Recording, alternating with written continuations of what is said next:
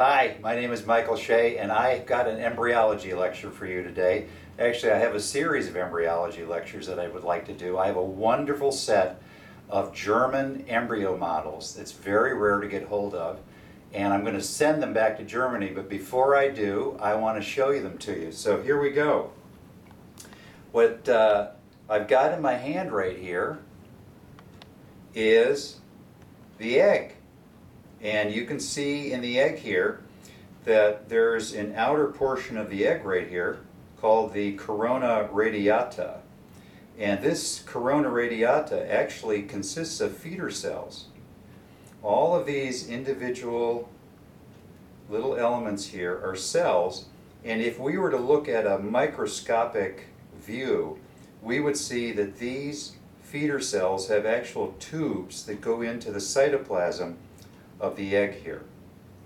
So, and that means that nutrition is coming into the egg as well as waste products are going out. And here, in this portion right here, is the genetic material of the egg, and it has not been fertilized yet. So we see the three parts: the corona radiata, the feeder cells, we see the cytoplasm of the egg, and we see the genetic material of the egg right here. Now, the egg is perfectly round, and it's a beautiful thing, as you know. Eggs, they're technically called an oocyte, and when the embryo is about 5 weeks old, 14 million of these eggs differentiate in the ovary of the embryo. And yet, during a woman's lifetime, only 400 eggs are actually ever released from her ovaries. And somewhere in between that 5-week post-fertilization period, when those 14 million egg cells differentiate, and when this baby is then born, she is then left with about 100,000 eggs in her ovaries. So there's quite a bit of die-off of the eggs in their phases of development during the embryonic and fetal period of life.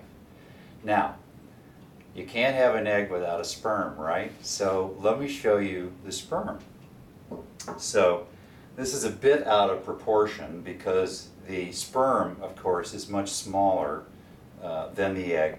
But this is an interesting model. So if we go through this whole piece right here, we can see that right here at the tip of the sperm, called the head of the sperm, this is actually the genetic material of the sperm. And the single sperm, and sometimes two, that actually do get into the egg, once they get into the egg, this propulsion system here, the so-called neck of the sperm, breaks off. And right here you can see this propulsion system. Looks like a spring. Very strong, powerful mitochondria, energy-driven tail. You can see the end of the tail, and you can even see the piece of string that they put on the end of the tail here. Now, it turns out that there's two kinds of sperm. We have fast swimmers and we have very slow swimmers. And it's possible in terms of artificial reproduction technology that you could actually choose the gender of the child you want, because the fast swimmers are going to generate a male baby and the slow swimmers are going to generate a female baby. So there are procedures in which these sperm are separated and artificially inseminated into the woman who wants a particular boy baby or a girl baby.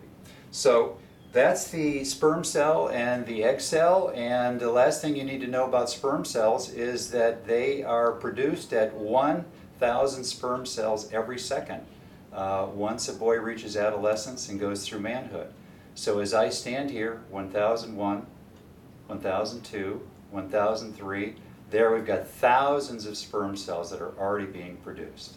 So thank you. This will end the first part of our embryology talk.